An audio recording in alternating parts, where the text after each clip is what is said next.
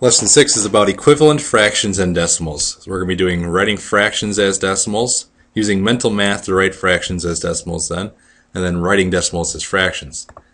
First thing we're going to do for writing fractions is decimals. So that's what it asks us to do here. It says write each fraction as a decimal, round to the nearest hundredth if necessary. Here we have 3 divided by 4. And that's what I said that on purpose because fractions are an unfinished division problem. And I want you to think about that. I'm going to say that a lot this year. So turning fractions into decimals is really easy. You just divide. Here we have 3 divided by 4. So let's solve that. 3 divided by 4. That's 0.75.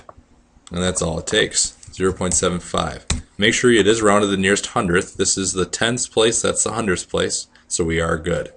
How about this one? 6 divided by 5. 1.2.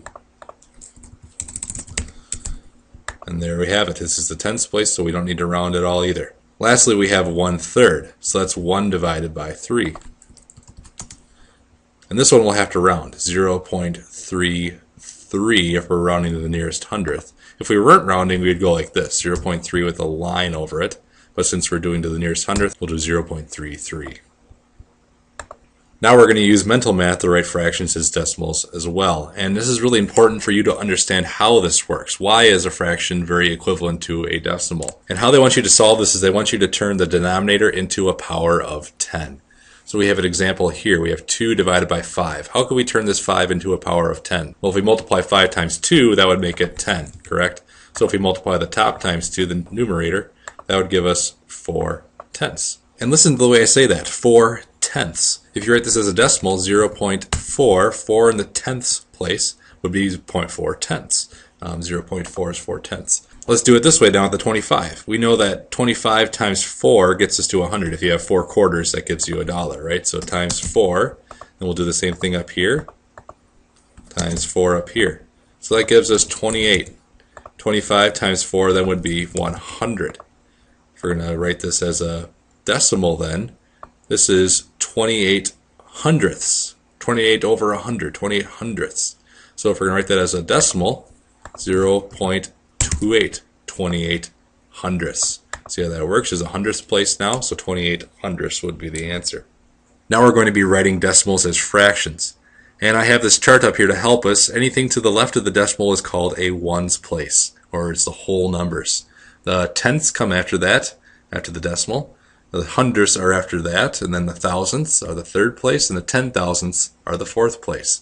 To turn this decimal into a fraction, we find the whole number that is furthest to the right and find that place. So we have a 6 here, and that's the third spot, which would be the thousandths, right? So we have 36 thousandths. So you write that over 1,000. You're not done here. We need to simplify it in simplest form. And we know that these can both be divided by 2, so that would be 18 over 500. They're both even numbers, so they could still be divided by 2, so that'd be 9 over 250. 250 can't be divided by 3 because 2 plus 5 is 7. This looks like this is the simplest we can get it. So 9 over 250 would be our simplest form there. Now we have 1.28. Whenever you have a 1 to the left of the decimal, you can just leave that 1 there. So it's 1 already, and then what is the fraction that goes with it?